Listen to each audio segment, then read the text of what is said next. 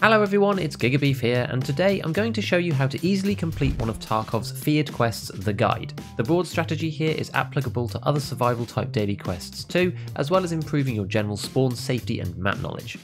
The Guide itself is a tricky task that unlocks at level 40 from Peacekeeper after Wet Job Part 6, and it requires you to survive and extract from all maps in the game in a row without dying.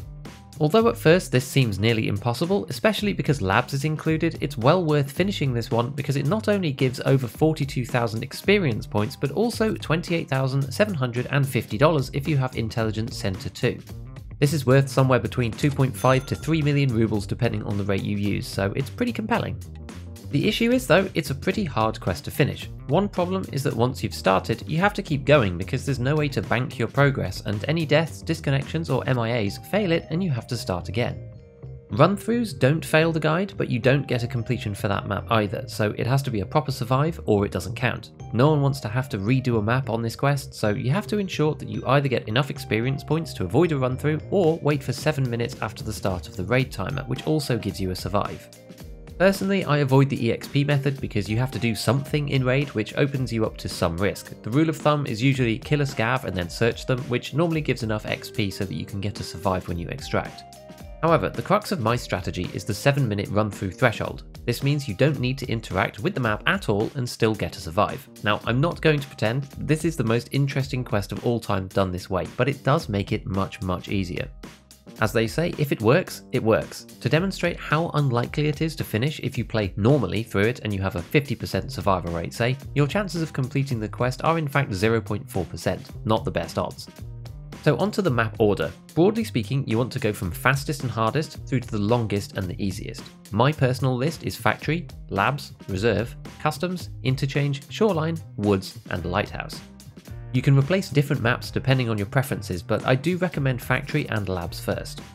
Finishing the guide is about creating the most consistent run that you can, which means doing the maps that are more random earlier on in the session. Factory is super fast to retry, so this is the obvious choice to get out of the way first, and Labs second because most players are either very experienced there, plus you tend to get more suspicious gameplay here than elsewhere. Either way, both are not maps that you want to be finishing on in my opinion. The next set are determined by how the spawns feel, the likelihood of PvP when travelling through them, and the accessibility of their extracts, as well as some of my own personal preferences. Reserve comes in third for me because the spawns can be really rough sometimes and the extracts are quite limited, then Customs as it's PvP heavy in general and it can be quite hard to stay out of the way of other players sometimes. I personally dislike Interchange in general and it has some rough spawns too, so this comes in 5th, and Shoreline in 6th can have some bad spawns as well, but it's normally possible to work around them. Woods as map 7 is fairly straightforward because it's easy to avoid people, but it takes a while, so it isn't one that you want to have to do over and over particularly, and Lighthouse at the end because there are so many extracts and places to hide. For each one, we need to look at the map and see where we can spawn and use all the extracts available to us given that we're not loot running for this quest, such as backpack and car extracts if the situation arises. So to start, Factory. This is first because if you spawn in forklifts for example, and you get pushed from both Glass Corridor and the other left-hand spawn at the same time, you're very likely to get into a really messy fight. Technically speaking, we don't actually need to go through this one, as you can just play it normally until you survive, because it's the first map. But if you do decide to do Factory later on for whatever reason, then this is for you. Broadly speaking, avoid the office for sure, and forklifts too if possible, and if you can survive the initial 2 minutes or so, then usually you're good. There's a bunch of defensible points, and I typically move into the tunnels as soon as possible from most of the spawn points. The S-bend has a right-hand peak from both sides, which lets you get to cellars or gate 0 later on with relative ease, and has low player traffic. If you spawn up here, this corridor in particular is very rarely visited, and you can either stand behind the door or inside this container, which places you very close to gate 0 when the time comes. Just remember to bring your factory exit key to unlock the 3 extra PMC extracts, otherwise you'll be stuck with gate 3 campers. Next up is Labs. This is usually the map most feared by first-time guiders, but ultimately the strategy is pretty straightforward. Most extracts on Labs involve buttons, loud audio playing, travelling around the map, or raiders, all scary stuff, except for the backpackless extract, ventilation shaft, and the sewers. Unfortunately, Vents is on the path for both raiders once buttons have been pressed and players moving around in the basement, so instead I move to the sewers as quickly as possible. There is nothing down there except for the extract, and the activation lever is right in the extract too. It is noisy, but it doesn't play an alarm across the whole map like a lot of the others do, and given we need to wait 7 minutes anyway, it's no big deal. If you do get unlucky, you might run into somebody, but typically if you beeline it to the sewer tunnel itself and move down that, it's unlikely that anybody will be down there. If you really haven't played labs at all, then get the map up and practice running to the sewers as fast as possible in offline mode from different spawn points until you're comfortable with it. I picked Reserve as number 3 because the map has some seriously notorious spawn points where you can die within 10 seconds due to line of sight from other players. We're also very restricted on extracts. D2 is the most camped exit point in the whole of Tarkov, the armoured train comes towards the end of the raid, usually with raiders around as well, and the hermetic door has that obnoxious alarm plus the requirement to run across half the map. Once you have Red Rebel and a paracord, cliff descent is likely the best option, and after the first sprint section of the map, players typically congregate either underground or in the central buildings. Use nearby foliage to lay low for the first few minutes, and this should allow you to travel to the outer edge of the map and extract with relative ease. Just be careful of players that might have stayed up at Dome who are doing some sniping as you approach. Man.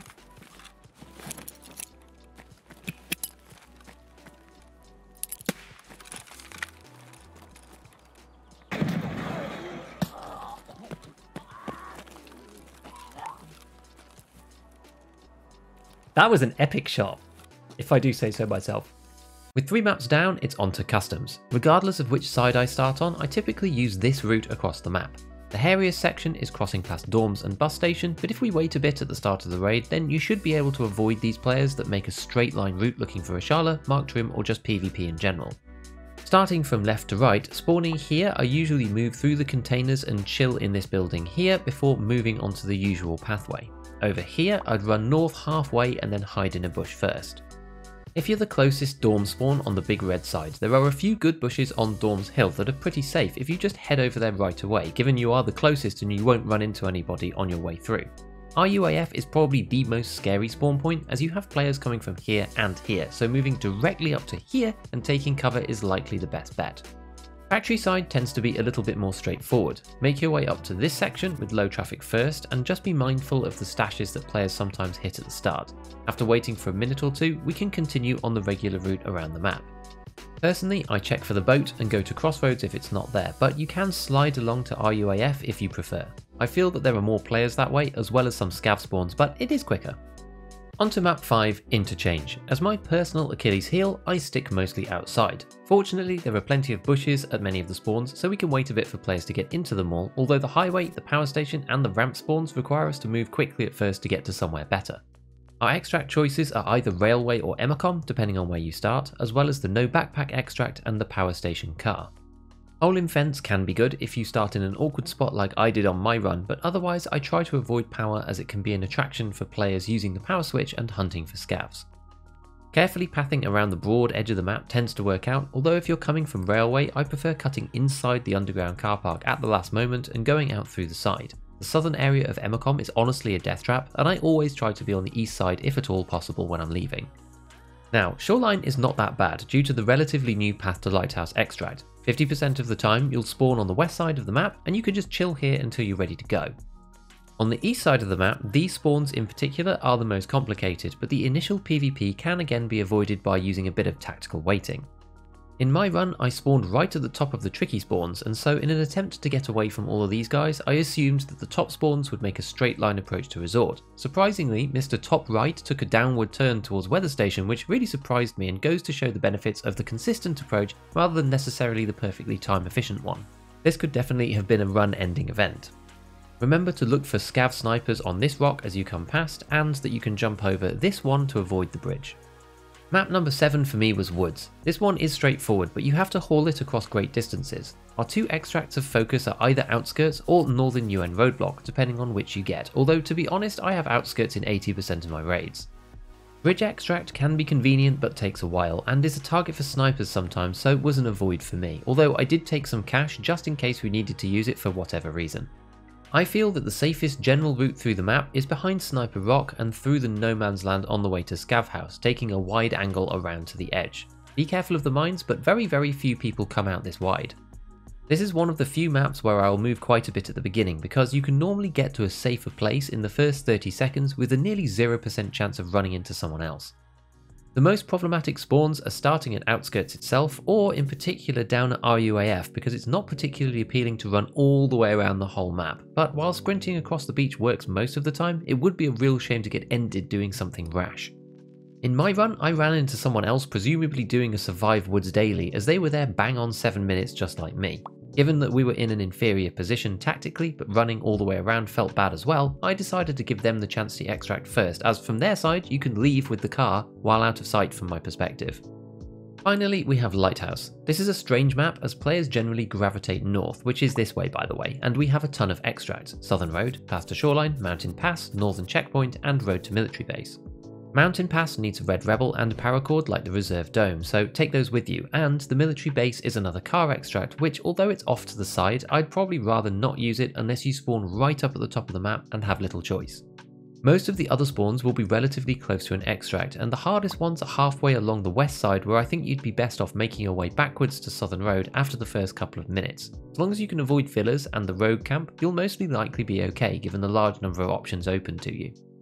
Clearly this was a very quick skim through each map, and there's tons more situations for each one, but that should give you a good start on how to approach it. Although it was a little bit boring, I did actually manage to complete the guide on the first time with no deaths, so it does work. Regarding loadouts, there is a temptation to play mega kitted, but I prioritised mobility, hearing and consistency. Using a kit that you're not used to or heavy armours that make your move speed really low is not necessarily the ideal play. There is also an argument too that mega kits with thermals and stuff like that will make you a target for suspicious players. Obviously there's no way of knowing how valid this is, but it's a thought that crosses people's mind, including mine. Armours that lend themselves well to this quest are the TT-SK rig, which is mainly what I used, the Slick if you want to go high end, or something like the Gazelle. These have low debuffs, and the TT-SK makes sense specifically on Reserve and Lighthouse too because of the Red Rebel extracts that require no armour but still allow rigs. As for weapons, again, just go with something flexible that you're comfortable with and buy the best rounds that you can, ideally something that uses 7.62 BP or M61. I used a combination of the RSAS and the RD704 depending on the map, but whatever your preference will do. Finally, consider using the Meldonin stim, especially in the last sets of raids. The extra stamina and damage reduction are both really good for this quest, and the effect lasts for 15 minutes, which should encompass your entire raid. So as usual, a big shout out to all my patrons, hit all the buttons if you enjoyed the video, and as always, have fun in your raids.